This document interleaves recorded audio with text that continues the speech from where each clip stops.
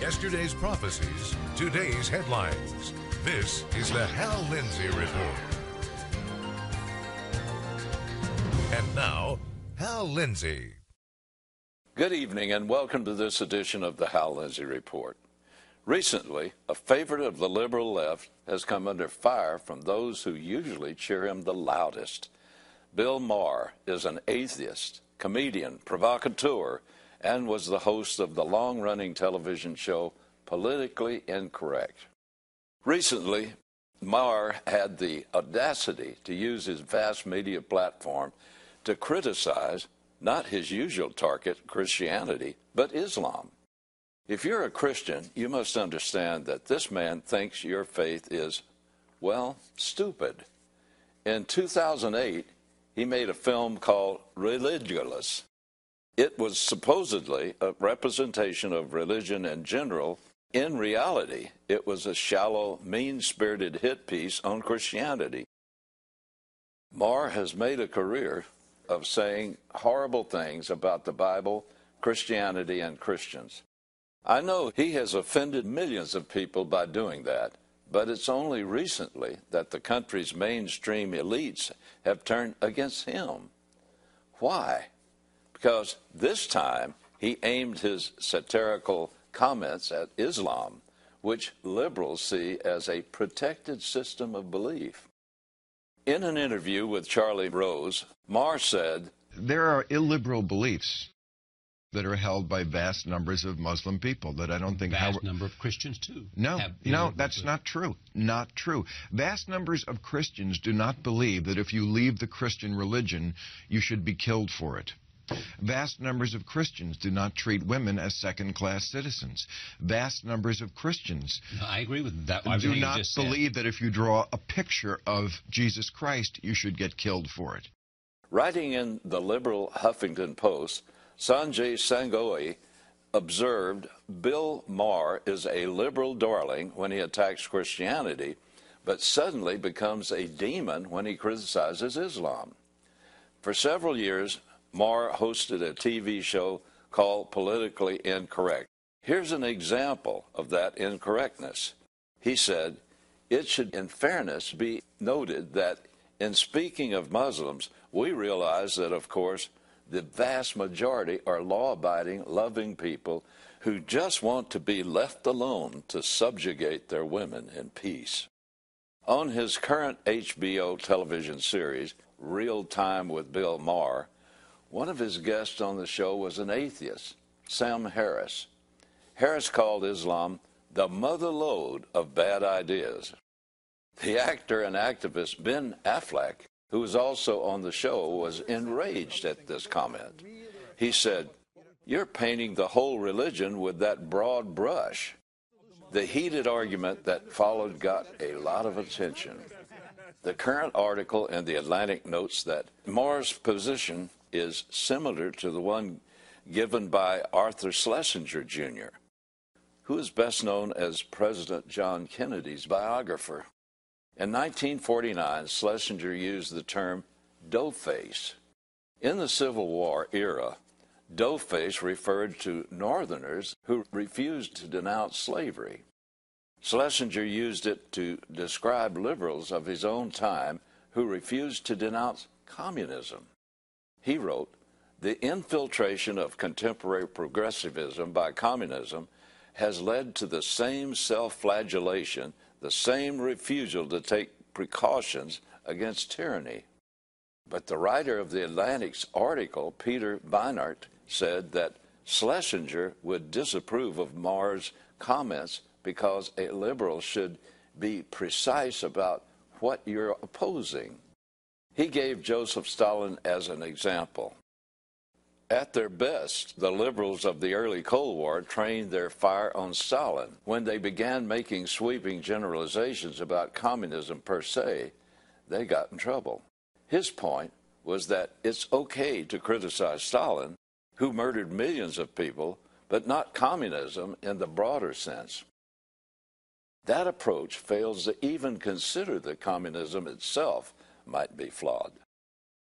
Communism made Stalin possible. It created him.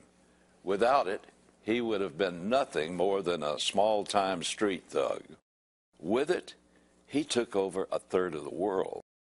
With communism, he killed 40 million plus people, even more than Adolf Hitler. But let's not forget communist Mao Zedong. He came near to equaling Stalin in killing. Communism enabled and inspired evil at a level comparable only to Islam in world history. Communism is a set of ideas. It is absolutely appropriate to identify those ideas, examine them, and criticize them. It should be the same with the other set of deadly barbaric ideas, Islam. But for some reason, it isn't. In the interview with Ben Affleck, Bill Maher asked, "But why can't we talk about this?" Affleck responded, It's gross. It's racist.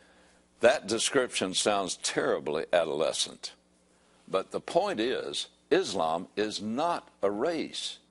It's a system of religious, moral, social, and political ideas. No one chooses his race. No one converts from one race to another. But people do convert to the religion of Islam. In reality, one chooses to be a Muslim, or at least remain a Muslim if born and raised as a Muslim. Imagine an ideology that cannot be discussed or disagreed with." Ben Affleck believes we can't even talk about the issue surrounding Islam because to do so is gross and racist. If we can't criticize Islam or even talk about it for fear of offending the politically correct, then only one side of the story is ever heard. Is that fair to those who are considering the decision to follow Islam, especially young people? The word Muslim literally means one who submits. Before that submission, shouldn't people be allowed to hear both sides? Islamic law emphatically teaches that anyone who leaves the Muslim faith must be executed. Shouldn't others be allowed to point that out before the kid down the street signs up for jihad?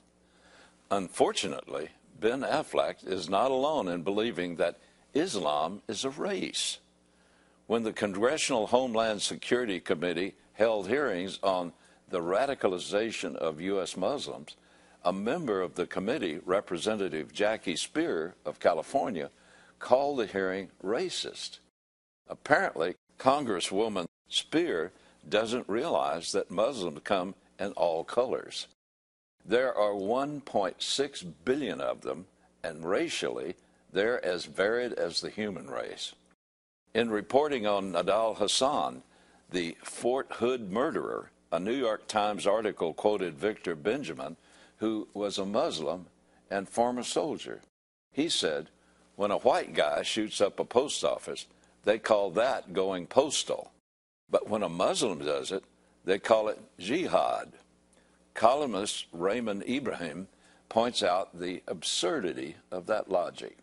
Notice the confusion, as if a white guy and a Muslim represent different races. If a person of any color goes on a shooting spree while waving the Quran, screaming the jihadi paean of Allahu Akbar, or otherwise rationalizing his actions in Islamic terms, as did Nadal Hassan, then we're talking about a shooting spree motivated by a learned ideology or worldview that has nothing to do with the murderer's race. Since Ben Affleck considers Muslims a race, does that mean he also considers Catholics a race? In 1999, he starred in a film called Dogma, which relentlessly ridiculed Catholics and Catholicism. Wouldn't that make him a racist? Like most apologists for Islam, Affleck blames America for much of Islam's horrible behavior. We've killed more Muslims than they've killed us by an awful lot. We've invaded more Muslims. I am not for more killing. An awful lot. Yet somehow we're exempted from these things because they're not really a reflection of what we believe in. We did it by accident. That's why we invaded Iraq and put 4 million people. We're not convincing anybody. The propagators of political correctness exhibit a love for Islam that goes far beyond anything that might be considered intelligent or reasonable. The PC people say they want peace at all costs. But Islam, in its sacred Quran and Hadith, reveals it is a warring religion. Prominent characteristics of liberal philosophy, such as homosexuality, feminism, sexual promiscuity, and many other tenets, stand in utter contrast to a group that executes homosexuals, subjugates women, and stones victims of rape as adulterers. Here's what's hard for me to understand. Islam is liberalism completely reversed, and yet liberals defend it with all their vigor. This, more than anything else, reveals that they share something on a demonic level. They share the same darkness, and it should remind Bible-believing Christians that our struggle is not against flesh and blood, but against the rulers, against the powers, against the world forces of this darkness, against the spiritual forces of wickedness in the heavenly places. And that victory comes not by might, nor by power, but by my Spirit, saith the Lord.